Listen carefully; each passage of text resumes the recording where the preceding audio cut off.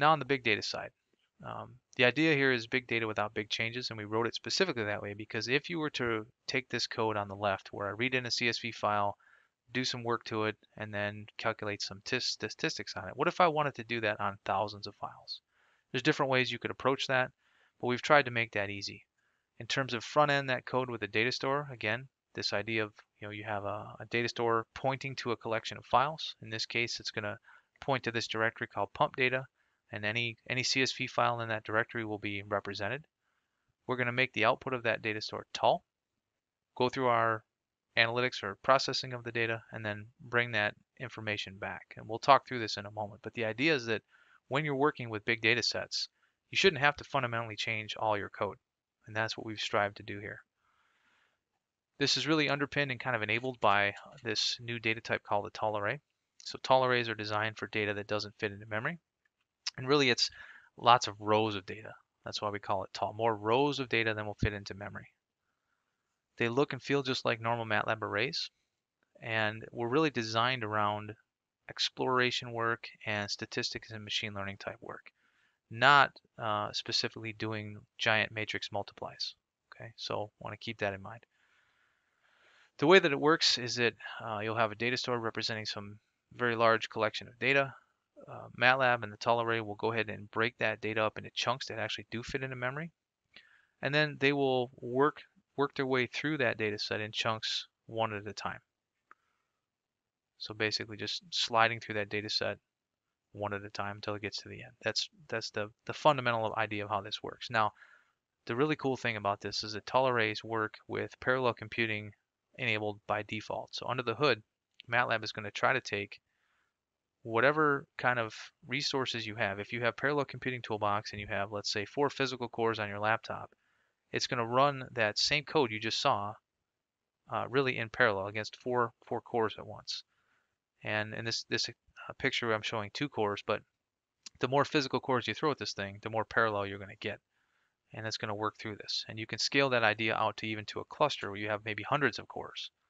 And each of those machines is going to be employed and cover that data set in a much faster way because you have more resources working this.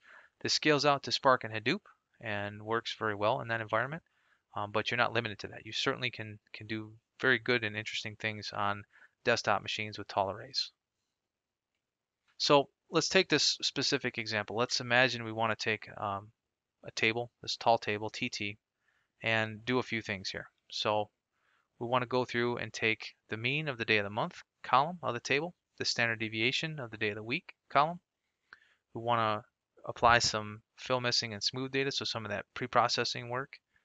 And we want to count the number of elements in the airtime column. So in order to do this, logically speaking, we have kind of 3 or maybe even 4 unique steps to go through. And that could be very expensive. It could be expensive in terms of time and compute resources if this data set were truly huge. Imagine, terabytes or even petabytes of data. So Tall under the hood tries to do some dependency analysis to look through your code before it actually runs and do it in a very smart way and try to minimize the number of passes or trips through the data. And in this particular case, it can do it with 2 trips through the data. Okay, so what I've just shown is an example of how MATLAB tries to optimize the work it does with tall arrays so that you're not sitting around waiting forever to get your answer back. What about visualization? So when you're dealing with big data sets, visualization is difficult for sure. It maybe doesn't make sense to plot a billion points because it's going to look like a big blob on a piece of paper. And so we've overloaded several of our plotting functions, as you can see here on the screen, to help you work with tall arrays. This includes things like histograms, the plot function, the scatter function, and on the right hand side we're showing how you can actually start to pan through this stuff in real time to really get a sense of what your data is doing. We're not actually going to render all of it at once. We'll render the piece you care about as you work through this. And so this makes that idea of exploring big data sets tenable or even possible. So I talked about tall arrays in terms of importing with data stores and really, front-ending tall arrays with data stores I think makes the most sense. You're not limited to that, but when at least the work that I've done, that's where people start. If, for example, or if for some reason you don't have the functionality you need for tall arrays out of the box, We provide an infrastructure called tall transform and tall reduce that allows you to write your own custom functions and apply it against the tall arrays as the backend. So it's a kind of a custom API you can jump right into. And then we've added a lot of support for custom write capabilities.